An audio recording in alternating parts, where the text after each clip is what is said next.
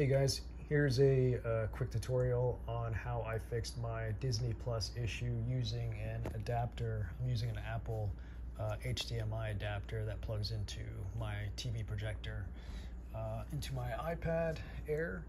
I think it's like an AirPad 2. Anyways, what I did was go to my profile.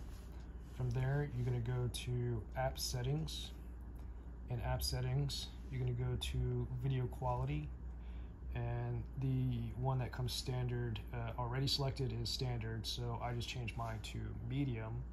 And then once I did that, I restarted the app, connected in my adapter, and then once I showed the picture of whatever was on the iPad, in this case it was like the home screen, pop up on the screen like that, then I knew it was connected.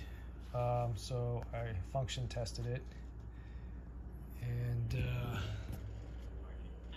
it works.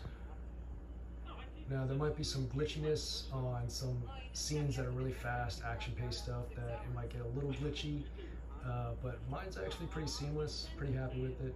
So anyways, that's what I did with mine. Hope it works for you.